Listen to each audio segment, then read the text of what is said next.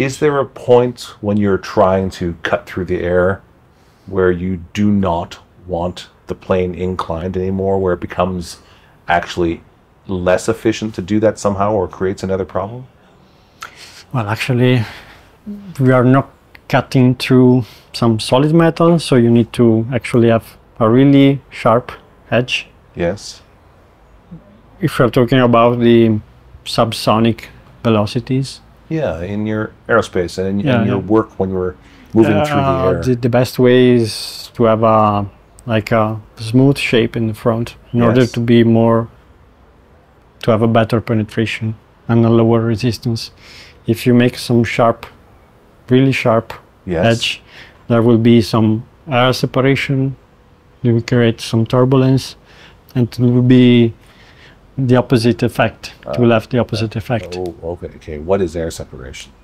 Separation is when, there's the air which is flowing through a surface, and it follows the surface. Yes. If there is a too sharp edge, it goes this way, and then here start to detach from the surface, and there are some vortex, and this will create separation of the airflow, and increase the resistance of the body in motion. Because there's a back pull with the vortex? Yeah, basically some resistance and energy dissipation from this vortex, which will create some resistance, both in shape and then some shaking, and also the turbulence, you say? Yes, on some level, will lead some shaking. Or probably the von Karman vortex, which are, you know them? The which vortex? Von Karman. No. It's a name of... I do not know. No. So basically there are some, which is somehow related also to structures and building bridges and so on. Okay. So when there is a big pylon or a big rope and the wind is blowing this direction, there are some detaching vortex from the pole. Yes. And this creates some forces and some resonation to the pole. And this in the past created some big failures also to bridges, which are tension bridges? Yeah. Okay. Because the wind was blowing, was creating some resonance, and was breaking apart the bridges. So somehow the air can cause, also from wind instrument. Yes, can not cause just vibration. wind instruments. I mean, we are intentionally setting those ropes, the strings, the chordophone, in motion on a guitar. And I've never thought about the separation and potential small vortexes. Is this happening on the scale of a guitar? Is this causing some small? Yes, always happens. Always happens. But it's negligible, basically, for the purpose. The amount of power guitar is irrelevant. Playing and guitar making. I think so. Yeah. Okay. I mean, it also depends on the density of the air or the gas in this case. If you're talking about the normal density here, it will work basically like without any impact. If you are considering another gas which might be heavier than air, could probably do some more impact. Think about also some videos that you saw online with people inhaling helium, having the small voice, and then inhaling another gas, which is really heavy, and they have the big voice.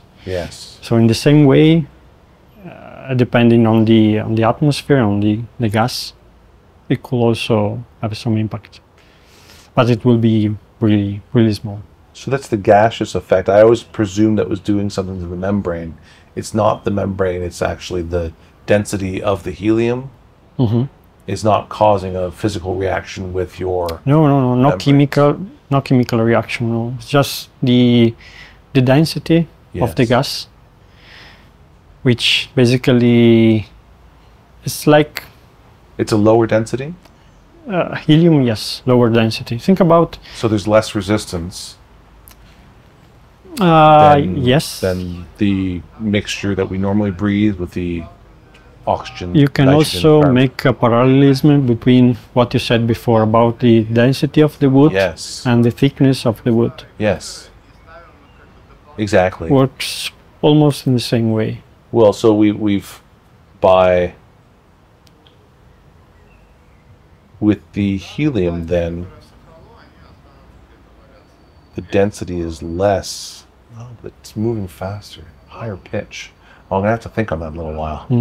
But I will be thinking about that. Thank you. I'm gonna shoot up at 4:30 tomorrow morning with a word on my mind. But that's wonderful. So this concept of air separation is really interesting. So you don't just want to cause it to cut through it.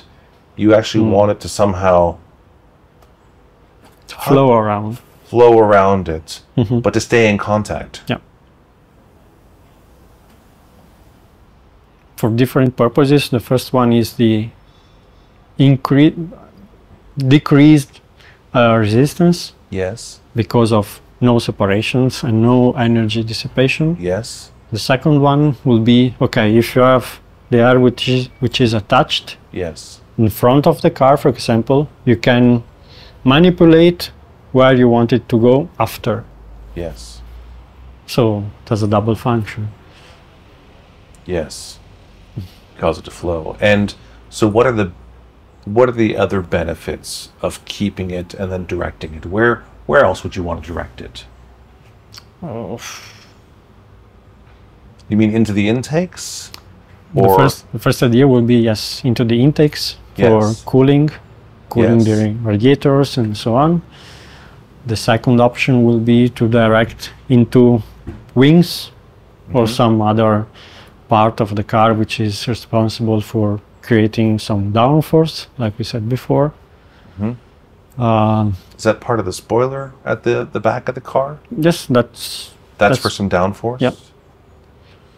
And And you do that by causing some separation or not? Or by... Because this is above. And so is it directing the same air that's staying over the front of the car? Or it's gathering something more? What is the spoiler effect? What is happening? yeah, basically, if it is a normal spoiler, like something which is called ducktail, because it reminds of the tail of a duck. Yes, yeah, okay, Yeah. yes. It is something like this, basically will collect also some air from the outside of the outer layers of Yes. the air which comes from the car, and will basically do a shape like this movement. And so by going up it will create a reaction in the towards the ground, and that for A vacuum-like reaction, or what? It's not a vacuum. What's in this case it's not a vacuum if it is a spoiler. In Yeah. case we are talking about a wing, there Yeah. will be a vacuum reaction, yes. What if it is just a spoiler, like it is attached to the car? yes? It is just a downwash effect. Upwash, and therefore a Often the downforce opposite effect. Yeah. response. Yeah. If you're talking about a wing, most people think that they works by pressing down from above. They press down, while they function basically by vacuum the lower side Yes. and sucking down. Okay. So yeah. Also related to this, there are also different